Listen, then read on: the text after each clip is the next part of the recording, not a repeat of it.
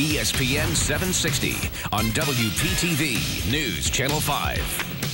Think he's going to be walking Conchita in traffic or something. I mean, can you imagine how mad what he did to Mom? Yeah, I was about to say it was a really nice story. Yeah. Until the son part. Yeah. Like, that's so nice. She's leaving money for all these people that helped her during the course of her life. That's true. And a lot for the dogs, which I love dogs, but yeah, not for the son. $3 million. NBA Finals going on, and one of the former Lakers was here today in South Florida. Game 7 of the NBA Finals between the Lakers and Celtics is underway right now in Los Angeles. But one former Lakers standout was in Palm Beach County earlier today to help out an old friend.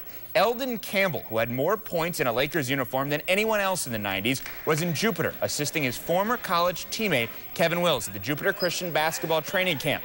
The former Lakers center had an intriguing prediction for how Game 7 would unfold. It's the craziest thing. I had a dream that Boston, Paul Pierce missed some.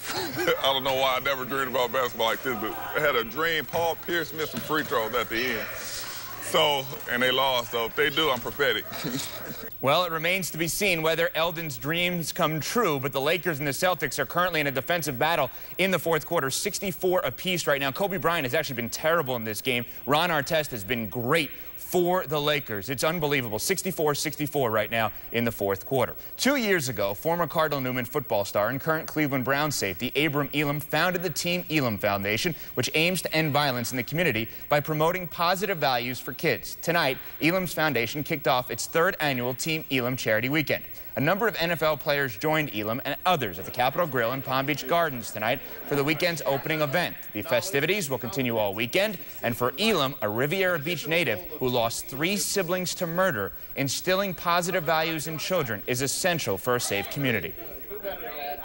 I feel like, with all the things that I've been able to overcome, it gives them hope to know that, I'm from the same surroundings, same background, and was able to move on and be successful, and I feel like they can do the same thing.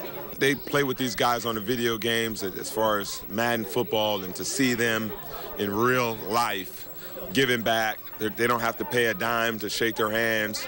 They don't have to pay for an autograph.